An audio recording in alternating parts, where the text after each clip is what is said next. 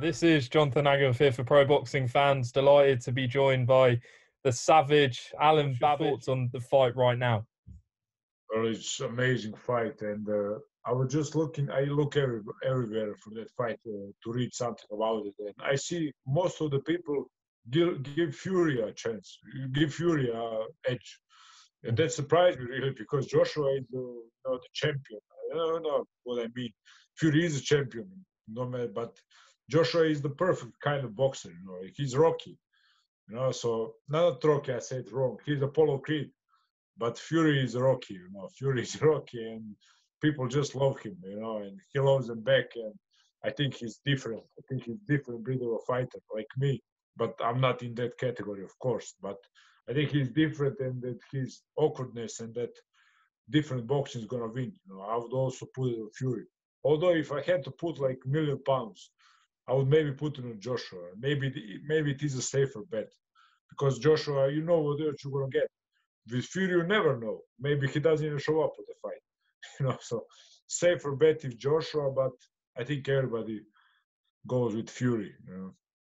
Do you think Fury, if he is, sorry, do you think if Joshua is to win, do you think he needs a knockout? Well, that's also in the judges. It can be a very awkward fight because if it goes all rounds, it's gonna be so. Can you just imagine that poor judge had to. Joshua is kind of technically better, but Fury is a better boxer. But I don't know, it's that's why it's so important. That's why it attracted so many attention, because you don't know what you're gonna get. I think it's gonna be a knockout, but I can see Joshua knocking out Fury before Fury knocks out Joshua. So, and I can also see Fury just making it so awkward and gypsy fight, getting him into that gypsy fight, and I don't think Joshua can hold that. So it's a lot of questions, And what about Alen Babic on the undercard? Oh God, music to my ears. Then have some fans there, have my Savage Army, think I want to break down and cry because all of you guys are part of my story. If you didn't support me, I would be nowhere. I would just do that fight with Chandel and go home. That's why I need your help, and you gave it every time. I'm so grateful.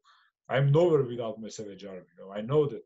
I'm not special. I'm just a soldier. I'm just a soldier in the ranks. So I just love the feedback, and it's amazing. Amazing. I actually saw on your Instagram story, I think a few days ago, someone asked, "Would you ever fight Dillian Whyte?" Didn't someone ask you that?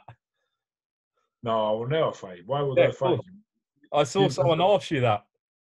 Yeah, a lot of people ask me that. A lot of people. Like, see, when I put up Q&A, there's a dozen of those questions, but I will never fight Dillian Whyte. I love that guy. He did all this for me. Yeah. Like I said, we wouldn't be talking right now if it weren't for Dillian Whyte.